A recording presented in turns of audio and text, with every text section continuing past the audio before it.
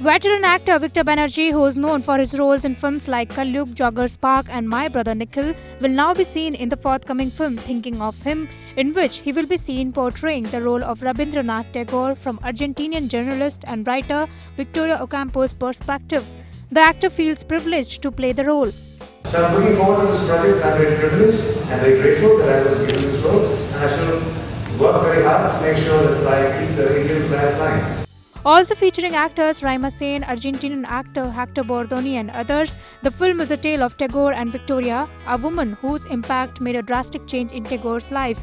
It will be shot in West Bengal, Argentina and France. IANS report.